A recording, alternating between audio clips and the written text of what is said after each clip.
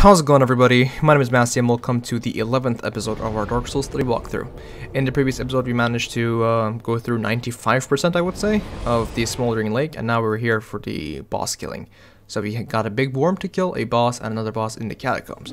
For now though, we're going to be experiencing a change of weapons. So the thing is, I have two set weapon types for the gameplay that I have. The big boy weapon, the big strength weapon, the bulky ones for the basic going through the zones, like killing mobs and such, and the not so basic Sellsword Twin Blades, which are the absolute Chad boss killing weapon. So we're going to be doing that. We're going to be putting all our points into the Sellsword Twin Blades and making it all the way to a +6, I believe. Yeah, there we go. And then infuse it with a sharp gem because we're obviously a Dex build, so there we go. Also reinforced the Estus because we had an Estus flask shard. Talk to this lovely lady, and I believe we can buy, you know, gold pine resins from her. There we go. So we're gonna buy all three that she has available for now. So pretty cool. With that though, we're gonna be also coming over here to level up. Gonna start putting points into dexterity because why not? I think I have to start putting points in my endurance as well. With that though, I'm gonna equip this item. Let's see. There we go. So sword twin blades. Okay, I'm above 70%, so I'm gonna take these off. I can put the Pontiff ring. There we go. I'm gonna take the there we go. We're good to go now. So with that, we also, I believe, we do have an undead bone shard. So let's teleport to the demon ruins and see how it goes. So the worm is I wish I had remembered it, so I would have let the ballistic kill it, but unfortunately I forgot about it entirely. So yeah, it's a bit sad, but it is what it is, I guess. So we're gonna have to deal with the worm ourselves, and honestly it's a kind of an annoying thing to do, but let's see how it goes for now. Let's just do this, wait for the worm to pop out. We're gonna attack it whenever it just stands still, kind of. So I'd like to stay here, avoid the head, obviously. God damn it. There we go. Okay, we got a couple of hits in. Not too terrible, I would say. Okay, when he's doing the lightning attacks, this is your best like time to do attacks here, because you can get a lot of hits in, and you can avoid the other hits, of course. So it's gonna start doing the borrowing thing again. Yeah. There we go. It's gonna come over here now. We're gonna wait for it to stop to prevent taking damage. To avoid taking damage, sorry. There we go. Oof. Oh, I still got hit. No. It's okay. Which one is it? Okay, he's doing like the slam attacks here. Again, it's worth if you tank hits here, I would say, in general, because it's just, you know, more damage. You get more damage, and why not? Better than not getting any damage, you know? Oh, that's not good. I don't want to die here. There we go. Come on, just wake up. Oh, where is that? You're doing the worst attack possible. But the good thing is we got it. Yeah, it took a bunch of S's, took like 4 S's out of me, but it's worth it. Lightning Stake and the Undead Bone Shard. We also get the Shield of Want and a large Titanite Shard, so we got a lot of goodies here. With the next boss, it's called the Old Demon King. It's kind of one of those weird boss fights that gave me a lot of trouble on my first playthrough. But the Soul Swords kind of demolished this guy. So he has a couple attacks where he slams his staff on the ground and makes a ring of fire appear. Avoid that. He can also channel a bunch of great balls of fire on you. You just want to keep running. He can do a bunch of slam attacks. You want to stay under him and dodge as much as possible. He also does have a flame breath attack for if you get too up close and personal. And he also can commit suicide at the very end and kill you with himself. So be careful before you kill him in the last phase, because he might be able to just demolish you there. But I'm going to show you the power of the that's the up close and personal one. Oh, he did some damage to me. That's a bit unfortunate. Let me just heal. Let me just heal myself here. No, still got hit by that. It's okay. There we go. I framed that. How am I getting hit by that? Okay, he's gonna summon the Ring of Flame here. I don't know which one. Okay, it's the outer ring. Just roll through it. Should be easy enough. It's gonna come outside now, but it's gonna be okay. There we go. rush to him. He should be dead here. He's gonna go into suicide mode, but we're good to go here. Yeah. As I said, I kind of brute forced my way onto him, but it's okay. That's kind of how the cell swords work. You out damage the boss. It's very simple. Kind of OP, not gonna lie, but it is what it is, I guess. So, not the cleanest fight, but it is what it is. So, you can level up. So we're just gonna go very quickly and do that. Oops, not strength. 35 dexterity, not too terrible. Okay, and now we're gonna be using the Undead Bone Shard, and now we're gonna go back to the catacombs. We have a couple of things to do. Teleport to the catacombs of Karthus bonfire, and we have Anri to talk to about the whole Horus being missing and stuff. And we also have obviously the boss itself, which is High Lord Wolnir. As I mentioned previously, this boulder does not catch up to you if you run as fast as possible, so I'm just gonna very quickly do the same thing. Dodge over here. Wait for these rats to get crushed. Pretty cool. Make your way to the left where we fought Sorik. So we opened up a shortcut last time around, if you remember, right? So now, you might not notice it, but there is a path on the right before the bridge where Anri is. So, like, if you turn over, there we go. If you turn over here, Anri's going to be chilling there. So, there we go. Tell the Smoldering Lake, and when he gives you the Ring of Evil Eye, that means you've progressed his quest. So, pretty cool. With that, we're going to make our way outside here. And we're going to go to the boss fight. So the boss fight, there's nothing to it. He has 3 bracelets on his hands that are his weak points. You break them, you kill him. He can summon a bunch of skeletons, but he probably won't. He also has a fog attack where he just starts breathing out. That thing is pretty deadly. Avoid it. And the thing is, one of the funny things is, if you don't take the bait and don't pick up the loot, you can kind of mess with him, because you can kind of see the silhouette of his hand. If you buff your weapon and go over here and hit these things, you can break one of his bracelets before the boss fight even starts. Pick up the Grave Warden Pyromancy Tome. Let's see what attack he does here. He's doing the bitch slap attack. I framed it, not too bad. Okay, we're gonna wait for him to start moving a little bit. Oh, he's doing the breath attack. Let's see if he can break. No, we can't. So when he does this attack, just run back, and you should be good to go. Nothing to this boss, as I said. I believe he's gonna start walking up now. No, he's summoning his sword, I believe. So let's just go break this one. There we go. Pretty simple. Nothing to it really. Let's see if we can break this one in time as well. There we go. Yeah, that's the boss fight. And with that, Wolnir is down. Nothing to this boss fight, as I mentioned. It's just a very simple, gimmicky boss fight where you have to break his bracelets. So that's that.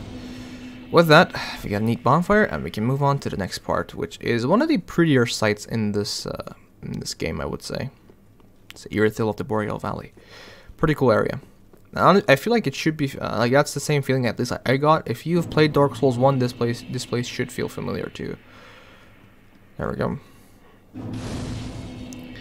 Light the bonfire, and once you go over here, we're gonna be so if you go past this bridge, if you walk a little bit forward, we're gonna get kind of invaded by a Pontiff Beast.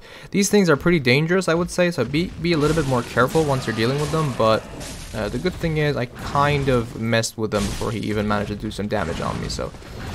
Oh. Can you not... There we go. I got the visceral attack, or the critical attack. It was just sitting on 1 health, that's why I was just getting greedy. There we go.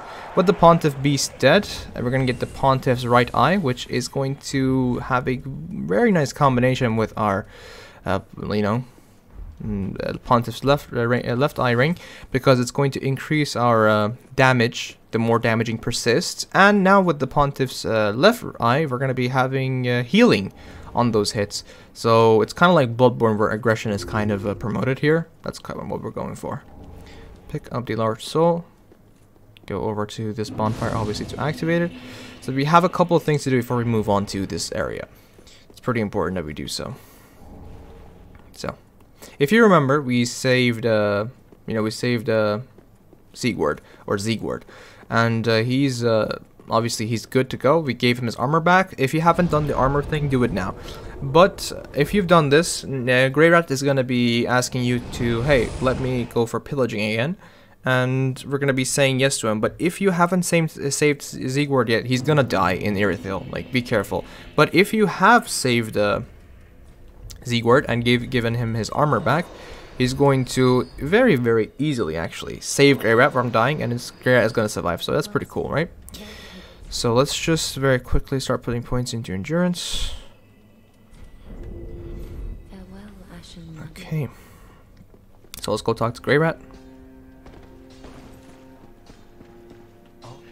There we go. Sent into pillage. You're good to go. Don't worry about it. So, once you go over here, you're going to be seeing that Yul is dead. Yuria of Londor has appeared. She's a cool person. Not so much, so be sure to buy the Braille Divine Tome. It's pretty important for one of the NPCs that we get. We also get 2 rings over here. One of them retain human appearance while hollow. I'm going to buy this because, you know, I'm kind of into fashion souls. For now, though, she's going to be sure to talk to her. She's going to talk about, hey, Orbic of Vinheim is also wanting to be the Lord of Hollows, but you know, kill him. You don't have to kill him yet. You can kill him all the way at the very end, right before the Soul of Cinder. So don't worry about it. For now, we're gonna go over here to give a couple of tomes to this lovely guy, and you know, give the Karthus, and I believe we can give him the Izalith one. We can't give him the rest of them. He's gonna refuse. So with that, we're also gonna come over here to give a scroll to Orbeck. Why not? So there we go. For now, just leave him and be done with him. So once we've done all of this, we are ready to move on to the next part of our journey, which is Irithyll. Central Irithyll. We have one small thing to do before we actually start progressing through Irithyll, which is, if you remember, Sirris of the Sunless Realms, the Darkbone girl. She's gonna be needing our help here. I feel like my controller is gonna run out of battery here. Oh, by the way, the reason we managed to cross this threshold is because we have the small doll that we got from killing the Deacons of the Deep. So the Deacons are not really an optional boss. You need it to be able to progress in the main path. So once you proceed on over here, right next to the message, you should be able to see. There we go. Sirris' summon sign, and she's going to be needing your help, and this is a part of her quest line. So, yeah. She's going to get invaded by Kraton the Wanderer, and it's the same Kraton. I don't know how, but it's the same Kraton as maybe it's not. I don't know, but he looks the same, and he's wielding the same weapon as the Kraton back in Dark Souls 2, so who knows. There we go. Locked him, got a backstab. There we go. Okay, he's doing a lot of dodging.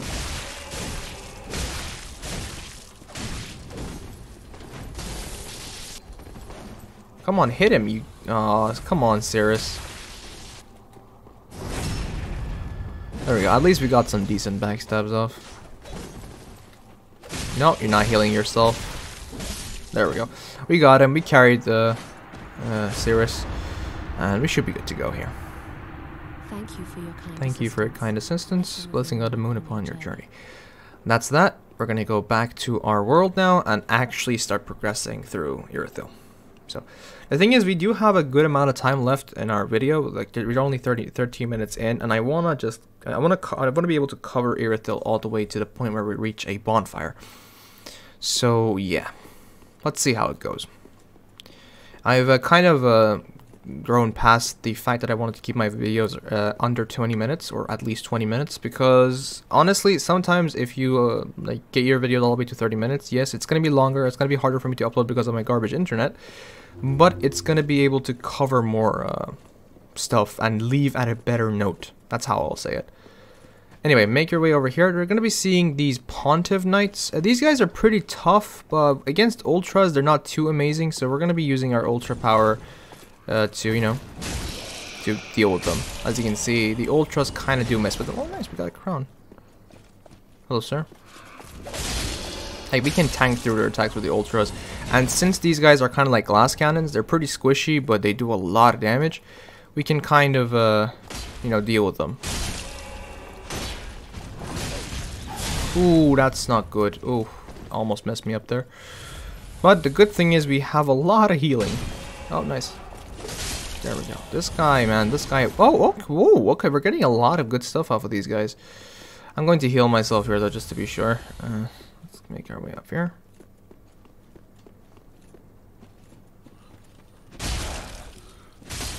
Kill this thing. These guys can drop claymores, by the way. Since they're actually wielding claymores, they can legitimately drop claymores. It's actually funny.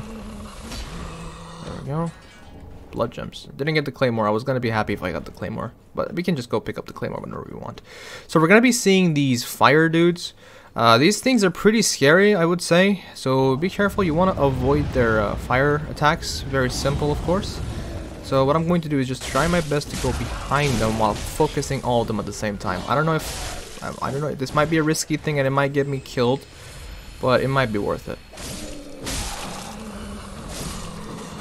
There we go. Okay. We managed to get some healing off as well.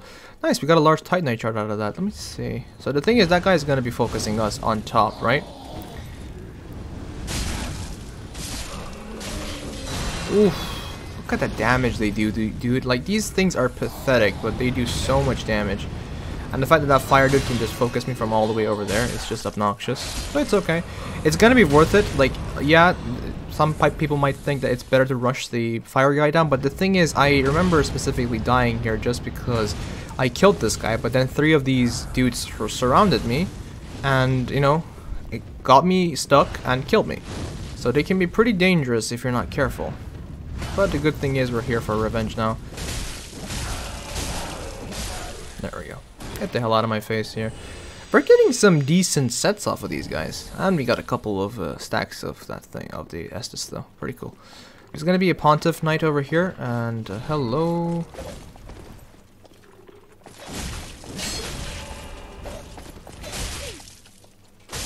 Come on, don't kill me. Don't kill me, sir.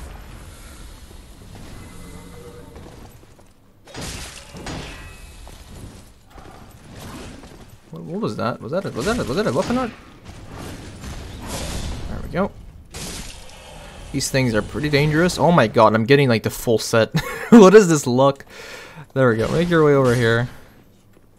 And you'll see this. And of course, this is going to be a new thing. An illusory fence. I don't know if that's a thing, but it is a thing apparently. There's going to be a Pontiff Knight around here.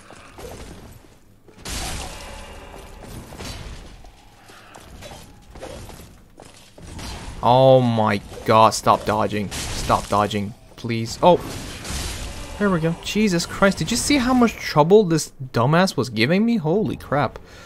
At least we got it. So, let's just go down here. And make our way to this not so amazing person. And do this. Oof, get pancaked. Nice. You're gonna get Dora's gnawing, which is a miracle, I believe, a dark miracle. And we're good to go. Open up this door. And we've come full circle, obviously. That's where the bonfire was. This is where we saw the Pontiff Knights for the first time. And we can move on. So, yeah. These Pontiff Knights are honestly some of the most dangerous enemies in the series, I would say. Like, these things are glass cannons, but oh my god, if they decide to dodge the crap out of you, they will. You come over here to pick up the blue moss and make your way upstairs back to where we fought the fire witch. So let's go over here. If you go forward, you will die. Don't go forward, please. And there's no point in going there. Keep this door in mind. It's a shortcut for later. And now we're gonna go over here to pick up a large Titanite shard. So yeah.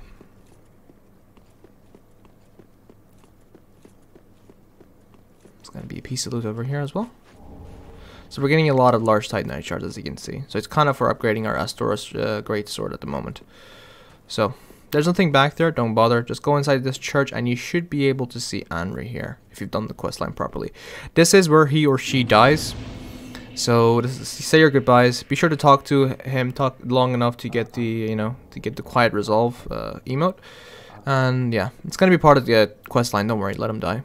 And go over here to pick up a proof of a Concord kept, which is a Covenant item that you're going to have to farm much later.